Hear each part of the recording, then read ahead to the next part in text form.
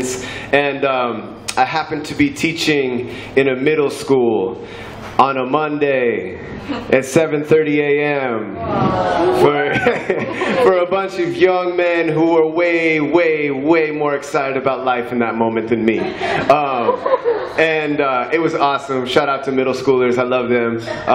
During that workshop, I wrote this poem, and then I performed it for the whole school later that day at the assembly. So from them, that was in Carbondale, Colorado, and this is for y'all. It's called "On Teaching Poetry in a Middle School."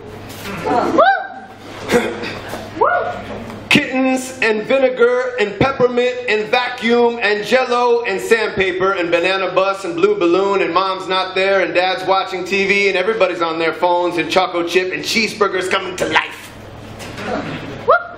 Teaching middle schoolers poetry, holding a handful of grasshoppers without breaking a single leg, without bending so much as an antenna.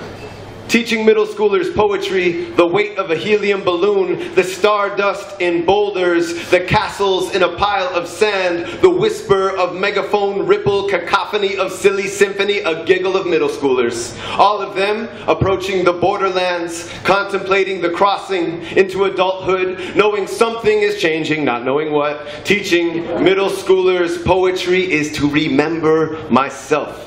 Nickel lick of my own fear, morning through twirling prism, sunlight of my mother's arms, teaching middle schoolers poetry, reminding the raindrop that it is also a flood.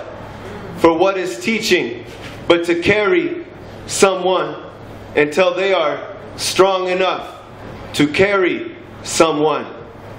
They say, my mom's enchiladas. They say, put a little boogie in it, fart, fart. Te va a agarrar el cucuy, chamaco.